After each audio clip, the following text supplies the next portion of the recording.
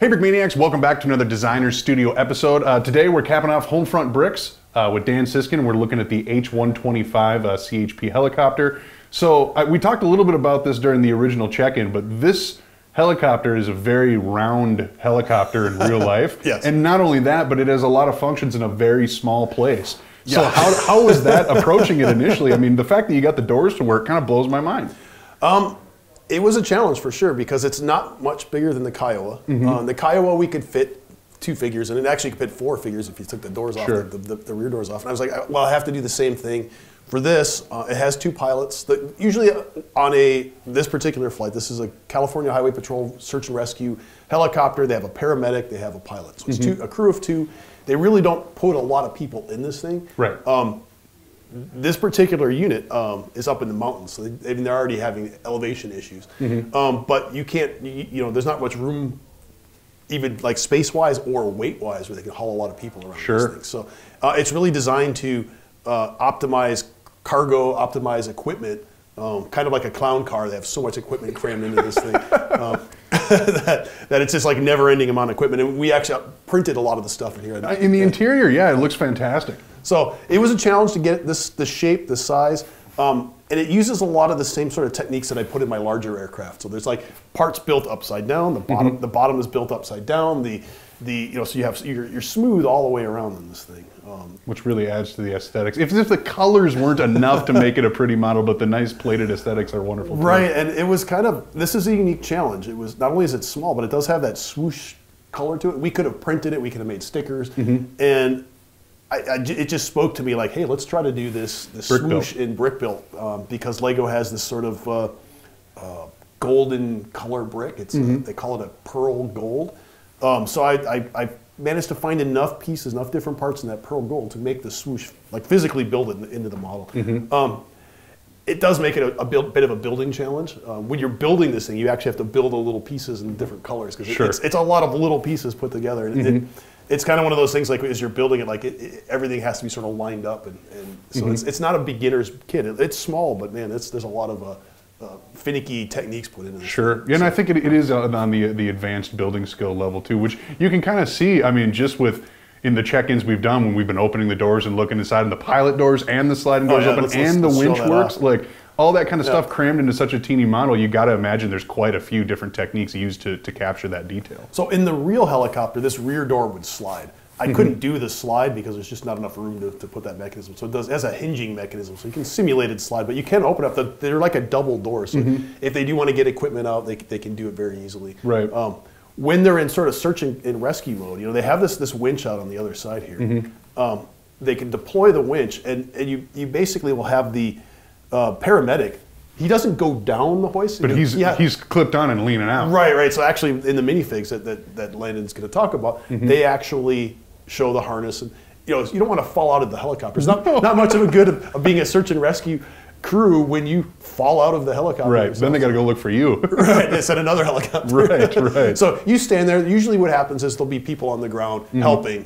If they need to drop a basket or like sometimes it's just a harness. You just drop it down. You wrap this thing around you. They hoist you up. Right. You kind of sit in it. You're like the soul hiker lost in the mountains or something. But a lot of times they'll be pulling people out of places where paramedics have already gotten to. Right. Paramedics on the ground have secured the victim, either put them in a stretcher or some sort of basket, and they can haul it up. And they won't actually bring the person inside. Typically, if they're in a basket, they will actually just secure the basket to the side of the helicopter. Get out of go there. to the nearest place where they can transfer to an ambulance or something. Yeah. So it's not like they're flying around long distances with this thing. So. No, that makes a ton of sense, and I like the deployable winch. If you show that off again, because it does sit really nicely right next to those doors when you've got it all closed. Like on the real thing, there's an arm, and it pulls out. So I don't have the winch on the arm like the real thing does. There's a drum on the backside. It's kind of hidden here.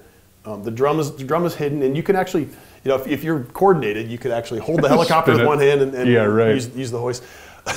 It's a bit of a challenge. I got big fat grown up fingers, Snicker bar fingers. I like the way it works though, in the sense that it's not just all crammed onto the edge there to increase the functionality of it, but it is still functionable if you want to use it. Right. And you can take it off. Right. If you wanted to just tie the hook onto the hoist, you can, and then have a nice clean look on it. But it's it's fun to have a, it is a toy. It's fun to have something Right. that works.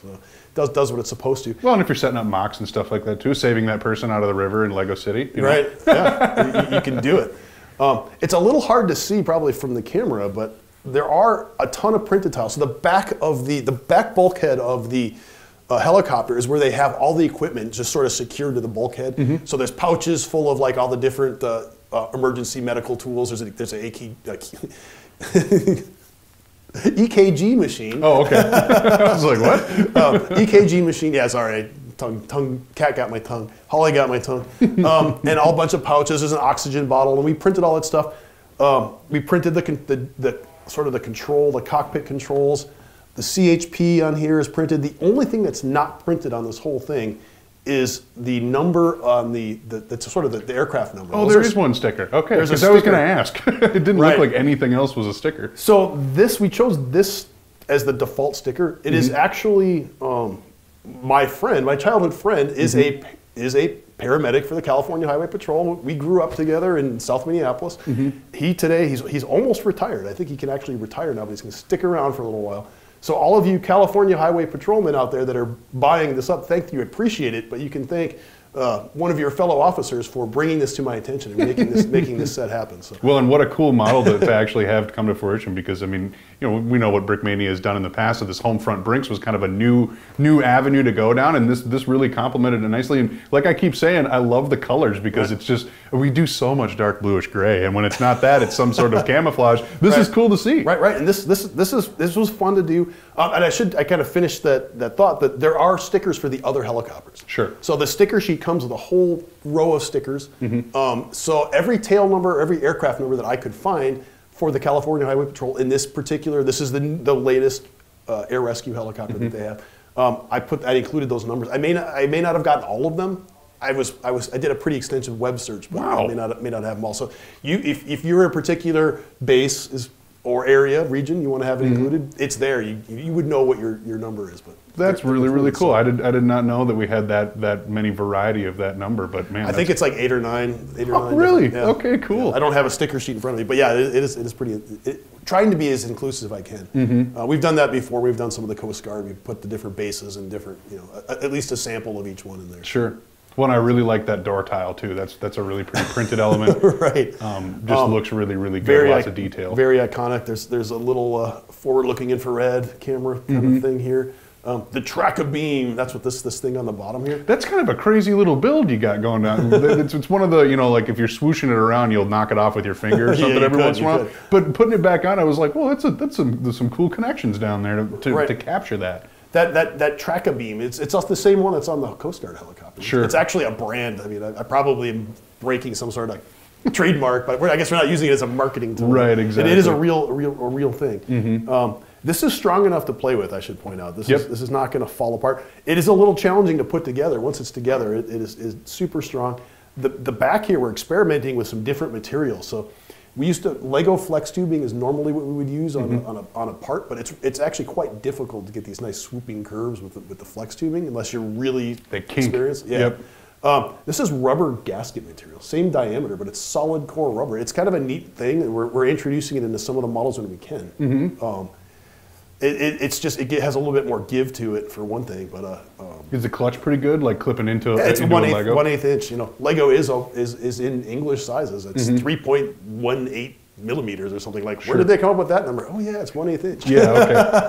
Okay. So yeah, the Lego. The dimensions of the Lego bricks predate the metrics. The European adaptation of the metric system. So interesting. Quite the complete model, though. So there you have it, the H125. Any other functions that you want to go over before we dive into this crew? No, I think that's it. I mean, it's cool. You got the guys will fit inside of it. We could have started with them in there, but you'll just have to take my word for it that he fit in there. Yeah, fair enough. Yeah, it's cool. It's sturdy. The rotors do their thing. Yeah, it does everything but fly. And a very unique model. Now that Dan has expanded into this area, drop a comment and let him know what you want to see built next. Otherwise, let's bring in Landon now, because this model does come with a crew of 2 minifigs, and let's hear a little bit about the development, some of the help that Dan's friend passed along to Landon. All right, jumping over to the crew for the H125, little 2-man loadout here. What are we looking at, Landon? Yeah, obviously the pilot, and then we got this guy in the harness back here. directing that hook down during the descent.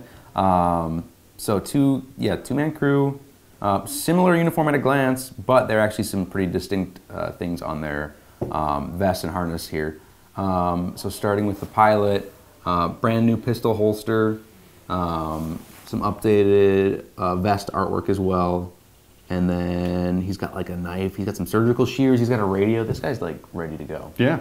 It was a lot of fun. We got some actual like first-hand source pictures of an actual vest from an acquaintance of Dan. And so it was cool to kind of reverse engineer the actual picture and try to recreate that as accurately as possible. How much time does that save you? I mean, uniform research is before you can build a minifigure has got to be a huge part of your process. Like, it kind of saves time, but at the same time, this is like the actual thing. Yeah, you better capture it. So it's like you got to like be really precise about it. Yeah, so it is time saving, but it also makes sure you have to really pay attention to the details, because it's not like somebody putting together a uniform in like a museum or something where maybe it's not all the pieces, but this is everything. It's like he's got his little knife holster like zip tied to the side of the thing, whatever. It's cool. Nice CHP on the back, some insignia on both shoulders, and then of course, based off of the source material, you gotta get that pilot mustache. That's just seemed to be I think you have to have a mustache to fly a helicopter. I think that's the regulations. Look at that. I don't know. Well, it seems to work for me. It seemed very, very common. Yeah, right. I think the source material speaks for itself in the sense that there's no shortage. Historical evidence, that's all. Moving on to this guy here. His vest is similar at a glance. There's some common features. Both have the radio. This is a slightly different pouch for that radio. A slightly different pistol holster. This would be a more like enclosed pistol holster, so it just wouldn't get snagged as easily. Whereas the pilot might have a slightly quicker access to the pistol. This thing's a bit more buttoned up. Two different retention lanyards. There's a blue one and a red one. The red one on the front, this blue one kind of wraps around to the back. And that's just so they can attach themselves on the inside of the helicopter when they're kind of leaning out the side doors, just so they're safe and secure inside the helicopter. Yeah, who wants to lean out of a helicopter without having something either strapping you in or ready to catch you if you fall? Both the guys have their nice badges on the front of their vest there. And then there's retention harness all across this guy. That's one of the more time-consuming parts of designing minifigures, are when they're wearing like parachute harnesses or like rappelling harnesses, because it's crossing like 4 surfaces sometimes, and so it's like you have to kind of track where everything is going and making sure the lines. It's almost impossible in some angles to get the lines to perfectly hit each other. So it's actually kind of part of the artwork, is that I actually want to allow for a little bit of flexibility in that printing, to make it easy to print, to make it look nice no matter what, and just create a cool figure overall, and to make this, we're making several hundred of these over the course of this kid's lifetime, and I might use that artwork again on future figures. So it's sort of like I want to make this artwork bulletproof, and so this is kind of no exception here. So this harness was a beast to put together, but I think it turned out cool. So. Yeah, it absolutely did. It's a great looking crew, and that trial and error process that is part of the development is definitely time consuming and at times frustrating, but when you get a result like that, it's definitely worth it. So considering the printing that goes into the model that comes with them, the printing on the figures is excellent as well. So really just a very cool kit, super unique for home front bricks, but a really, really excellent model altogether. So anything else you want to go over with the crew? No, I think that covers it, man. Okay, then there it is, the H125 CHP helicopter. Tune in next time, we'll go over another Brickmania kit.